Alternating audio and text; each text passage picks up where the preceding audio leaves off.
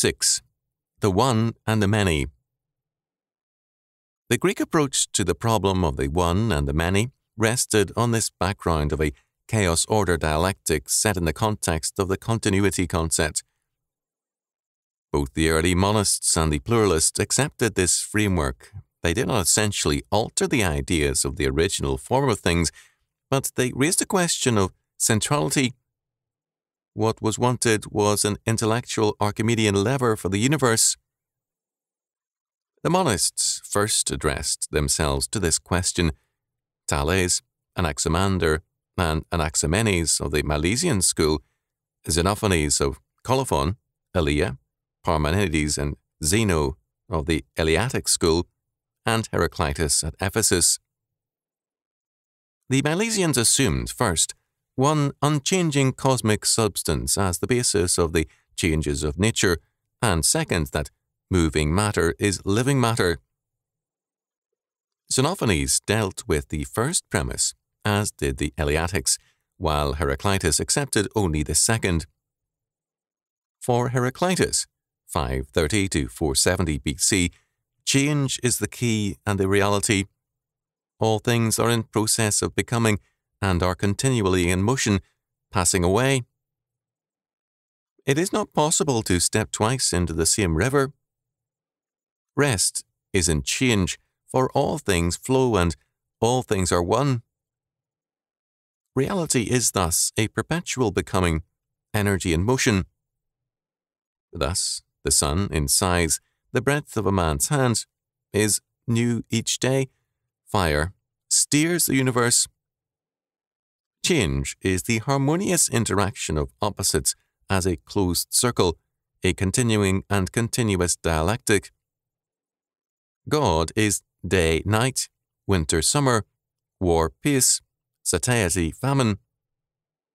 The dialectical tension is the true God. War is both king of all and father of all, and the hidden harmony is stronger, or better, than the visible. That which is in opposition is in concert, and from things that differ comes the most beautiful harmony. Thus, a dialectical tension and a kind of relativity are basic to Heraclitus. Chaos and order are necessary, one to another, and male to female. This is the tension and motion which constitutes reality. For Parmenides of Elea, 515 to 440 BC, identification of the cosmic substance was the key. This cosmic substance is being, which is the same as thought. For it is the same thing to think and to be. Moreover, one should both say and think that being is, for to be is possible, and nothingness is not possible. Being has no coming into being, and no destruction. How could being perish? How could it come into being? Furthermore, being is motionless, and it is spatial, so that being is not only thought, but it is also at the same time matter. Heraclitus eliminated permanence, and Parmenides eliminated change. For Heraclitus, there was only process, but the process had a unity, a rhythmical law. To know justice, we must have injustice.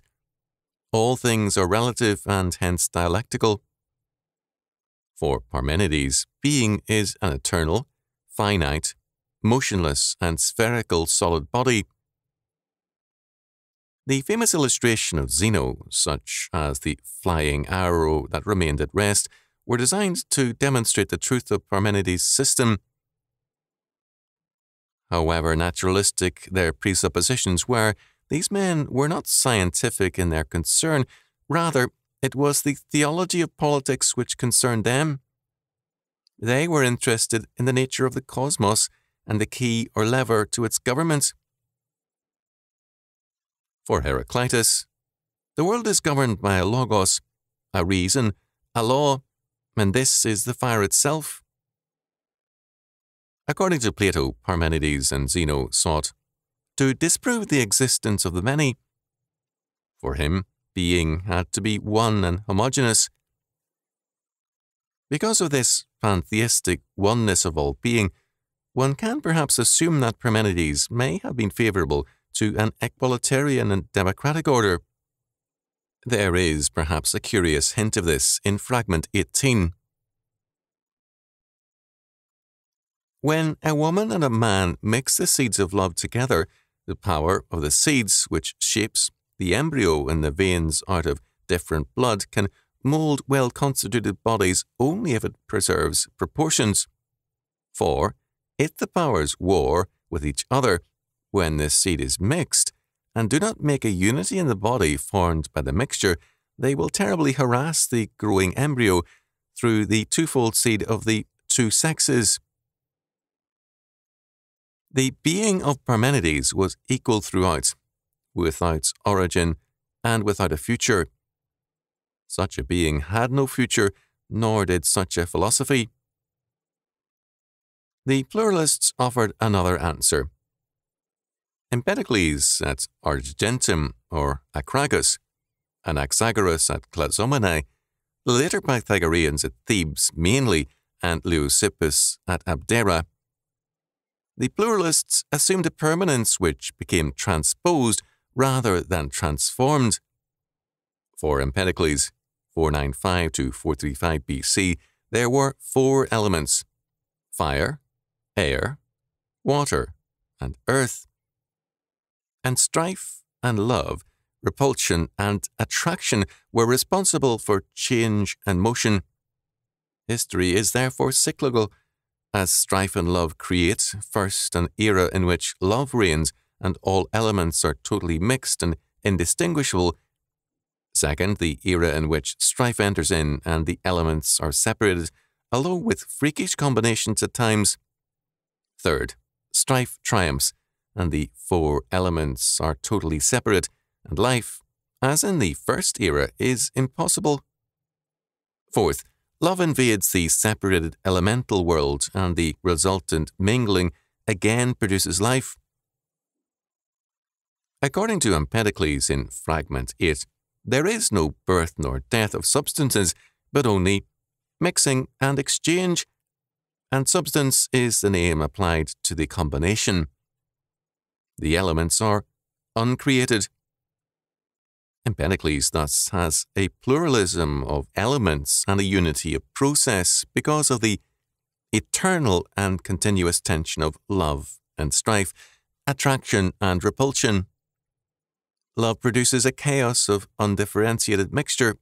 Strife produces an order of sterile differentiation, and life is an impossibility under either total chaos or total order. The dialectical tension of the two is a necessity for life. Anaxagoras, 500 to 428 BC, insisted on pluralism, but with a required unity. He refused to limit the number of elements to 4, but he also insisted that, in everything there must be everything. It is not possible for them to exist apart, but all things contain a portion of everything. According to Warner, he held the view that matter is a continuum, infinitely divisible, and that, however much it may be divided, each part will contain elements of everything else. How could this chaos of matter, infinitely divisible yet continuous, produce anything? To introduce motion, growth, and change, Anaxagoras posited a nous or mind as a physical element which is infinite and self-ruling and is mixed with no thing but is alone by itself. Order is thus joined to chaos to make life possible.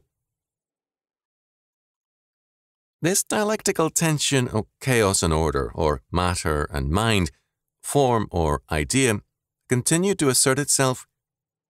The later Pythagoreans tended to fix this tension into a dualism.